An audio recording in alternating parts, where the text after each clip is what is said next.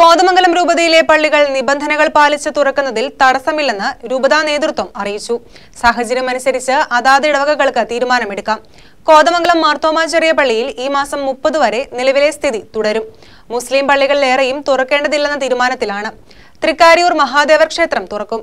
ചൊവ്വാഴ്ച മുതൽ ഹോട്ടലുകളും റെസ്റ്റോറന്റുകളും പ്രവർത്തനം പൂർണ്ണതോതിലാക്കും. ലോക്ഡൌൺ നിയന്ത്രണങ്ങളിൽ ഇളവ് ലഭിച്ചതിനെ തുടർന്നാണ് ആരാധനാലയങ്ങൾ തുറക്കുന്നതിനെക്കുറിച്ച് ആലോചനയുണ്ടായത്.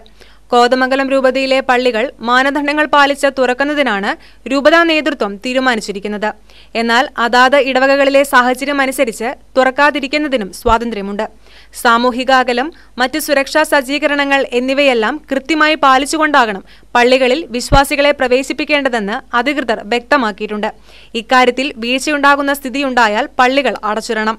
പള്ളികൾ തുറക്കുന്ന കാര്യത്തിൽ KCBCയും രൂപതകൾക്ക് മാർഗനിർദ്ദേശം നൽകിയിട്ടുണ്ട്. ഇതനുസരിച്ചാണ് കോതമംഗലം രൂപതയും തീരുമാനമെടുത്തിരിക്കുന്നത്. കോതമംഗലം മാർത്തോമാ ചെറിയ പള്ളിയിൽ ഈ മാസം 30 വരെ വിശുദ്ധ കുർബാനയിലും സന്ധ്യാപ്രാർത്ഥനയിലും വിശ്വാസികളെ പ്രവേശിപ്പിക്കില്ല. മറ്റ് സമയങ്ങളിൽ പ്രാർത്ഥനയ്ക്കായി വിശ്വാസികൾക്ക് പ്രവേശനം നൽകും. യാക്കോബായ സഭയിലെ മറ്റു ചില പള്ളികൾ മാനദണ്ഡങ്ങൾ പാലിച്ച് തുറക്കുന്നുണ്ട്.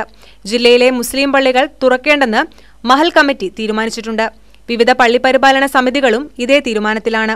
തിരുവിതാംകൂർ ദേവസ്വം ബോർഡിന്റെ കീഴിലുള്ള തൃക്കാരൂർ മഹാദേവ ക്ഷേത്രം തുറക്കും.